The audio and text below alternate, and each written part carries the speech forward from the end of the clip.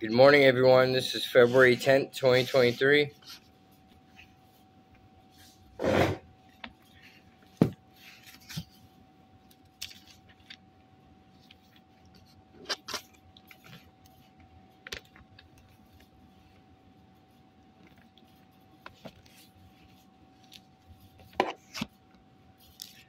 We open up at Psalms. We're on Psalm 7.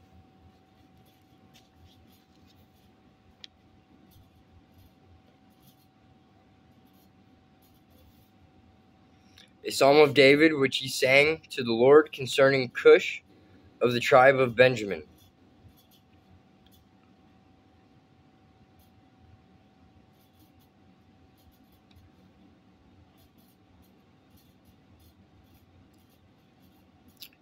As prophet King David. I come to you for protection, O Lord my God. Save me from my persecutors. Rescue me. If you don't, they will maul me like a lion, tearing me to pieces with no one to rescue me.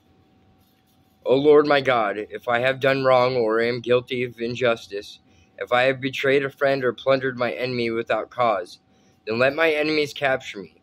Let them trample me into the ground and drag my honor in the dust. Arise, O Lord, in anger. Stand up against the fury of my enemies. Wake up, my God, and bring justice. Gather the nations before you, rule over them from on high. The Lord judges the nations. Declare me righteous, O Lord, for I am innocent, O Most High. End the evil of those who are wicked and defend the righteous. For you look deep within the mind and heart, O righteous God. God is my shield, saving those whose hearts are true and right. God is an honest judge. He is angry with the wicked every day. If a person does not repent, God will sharpen his sword. He will bend and string his bow. He will prepare his deadly weapons and shoot his flaming arrows. The wicked conceive evil. They are pregnant with trouble and give birth to lies. They dig a deep pit to trap others, then fall into it themselves. The trouble they make for others backfires on them. The violence they plan falls on their own heads. I will thank the Lord because he is just. I will sing praise to the name of the Lord Most High.